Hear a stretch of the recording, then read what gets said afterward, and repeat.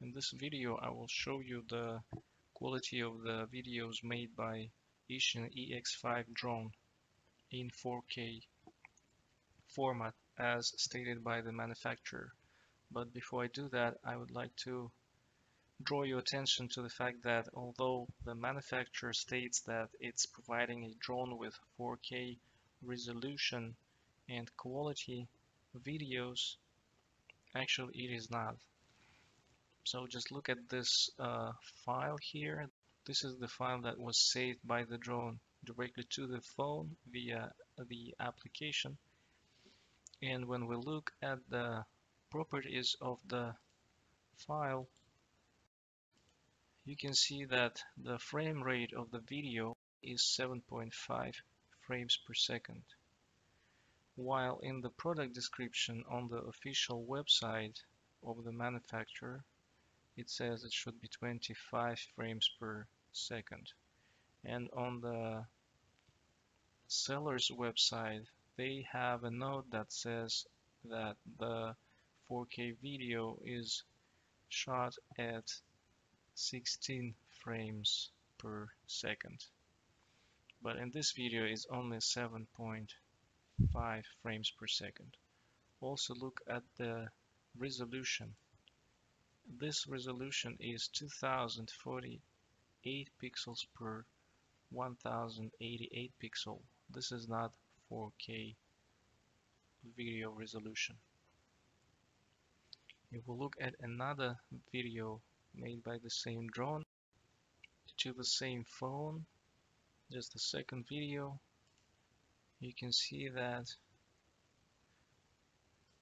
the frame rate here is 12 frames per second, which is not 16 frames per second. And the same resolution, 2048 and 1088 pixels. The lack of frames in the video makes this video choppy, so the videos are not good enough to use them for watching them afterwards. On the other hand, the video signal transmission directly to the phone's screen was good. There was no interruptions. In the previous models like E520S, as I showed in the previous videos, the transmission would get interrupted, and that would cause problems when controlling the drone during the flight. The drone would fly, the video signal would stop transmitting from the drone, and you would have a frozen picture and you would not see where the drone is. That would be dangerous. If you fly near objects, you can hit the objects without knowing it. So in this drone, the video transmission signal is good, no interruptions. And I also turned on the screen recorder on my phone, and actually the video quality which was transmitted to the app while flying the drone was better than the video file quality.